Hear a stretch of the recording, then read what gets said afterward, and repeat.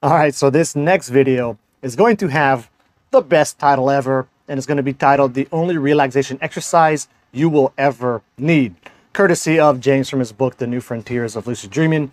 And so this relaxation technique is crazy simple, and that is simply just a stretch, but specifically stretching while you're in bed. So not like doing a short like yoga routine or something before going in bed. You want to do this actually while you're lying down in your general sleeping position. Although I'm sure if you were gonna, do a little yoga, meditation, stretch thing before bed, I'm sure that would only help you fall asleep, right? Help to kind of quiet your mind down, right? That's a lot better than say, watching some really engaging TV show or playing some video game before bed. It's going to stress you out and make you be thinking too much. So simply take a few moments to stretch out all the muscles you can in your body while you're lying in bed. And this includes your face muscles, which was a cool added detail there that, would have just went over my head if you didn't specifically go ahead and call that one out. Then also if it's, a muscle or a part of your body you can't really stretch too well, you can then just engage that muscle, clench it up, and then go ahead and relax and release it after that as a way to, kind of relax the body that way.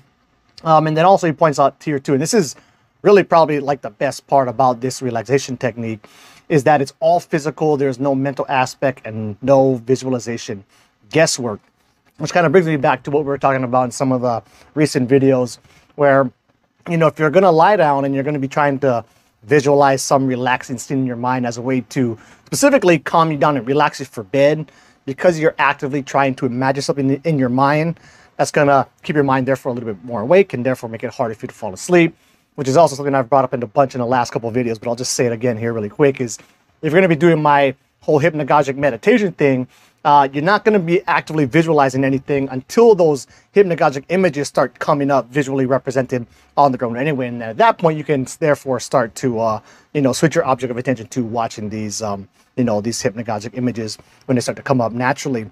So also, this is something that I've been added into my own personal practice here recently. And one of the reasons why I like it is the fact that it's so short and easy to do. And really, I just tend to do it all in like one go. I'll just do like, put my arms up really high, stretch out, stick my legs out really far, stretch like that, and then go ahead and relax out into bed. So I like it because it only takes, a minute or two, if that. And then after that, of course, I'm going to go back to my typical way I like to fall asleep, which is basically just stay as still as I possibly can, try not to move at all. So of course, before you're going to start this, get into your ideal, comfortable sleeping position, and then, focus internally. That's just what works for me. A few other things though that I found that have been working for me really great. I probably started doing this the last year or so, is that I found that first of all, I like to shower directly before bed. Like unless, I showered like say, maybe an hour or two before going to sleep and the room is AC'd and I'm very not sweaty, sometimes I'll skip out showering then, but really I like to shower and be as clean as possible directly before going into bed. But what I changed up this past year is I like to do it in a different room, right? So before going to sleep, I'll have my bed set up where I know I got the pillows I want there. I got my blanket that I like, right? So my side of the bed is ready for me to come in. So I can shower in a different room, like upstairs, brush my teeth in a different room.